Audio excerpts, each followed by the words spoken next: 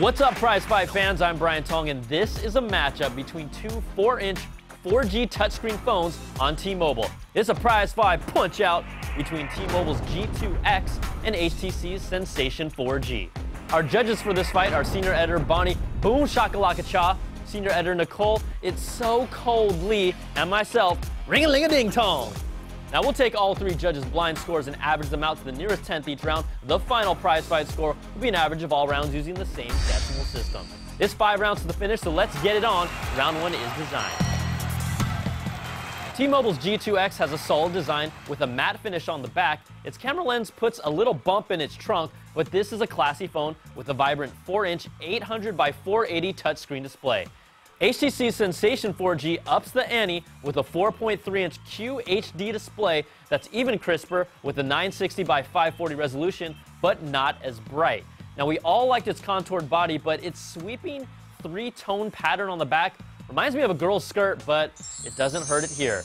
The Sensation 4G takes the first round with the 4.7, and the G2X gets a solid 4. Next round is controls and user interface.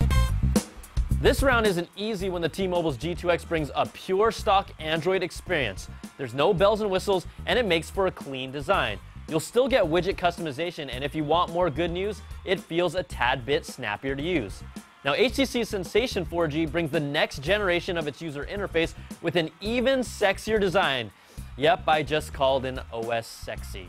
Now, there's 7 home screens and flashier animations across the board. The Sense UI has always been a favorite of ours, and it just gets the edge with a perfect 5, and the G2X gets a 4.7. So after averaging 2 rounds, the Sensation 4G leads by half a point with plenty of fight left. Next round is features. Both of these phones are pretty evenly matched with dual-core processors, 8-megapixel cameras, Android's turn-by-turn maps and voice-to-text, and HSPA Plus compatibility, Wi-Fi, and Bluetooth. Now, you'll find everybody's favorite swipe keyboard technology on the G2X. It also comes preloaded with 8 gigs of internal storage space and an additional micro SD card slot to add more storage. The main difference here is that it's currently running only Android 2.2 with a Gingerbread update coming soon. Now, HTC's Sensation 4G is preloaded with Gingerbread, and you'll get some of the cool benefits like a much better cut, copy, and paste, an application task killer, or launching apps directly from the lock screen. It comes with its own flavor of swipe called Trace, but it tends to be a little less accurate at times. The Sensation also gives you access to only 1 gig of internal storage space, and the micro SD card slot is occupied with an 8 gig card, which limits some of your flexibility out of the box. We're calling this round even at 4. Next up is web browsing and multimedia. Web browsing is a push and a pretty similar experience on both phones. The Sensation was a tad faster at pinching and zooming, but in many cases, the G2X was a beat faster when loading pages.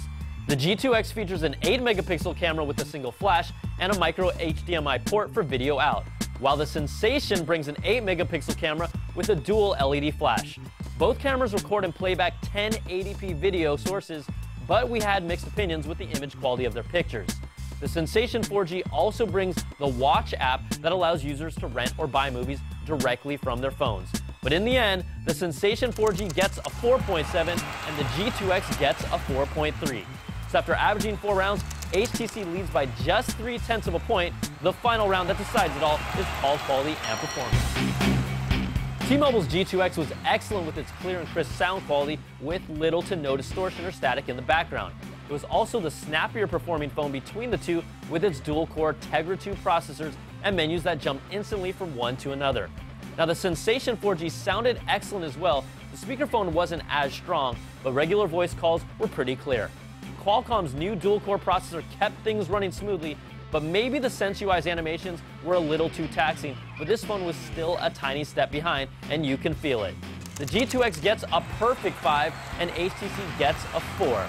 So let's average out all the scores, and in a prize fight where HTC's Sensation 4G took an early lead, T-Mobile's G2X stormed back, but it just wasn't enough, and the Sensation takes this battle 4.5 to 4.4 and is your prize fight winner.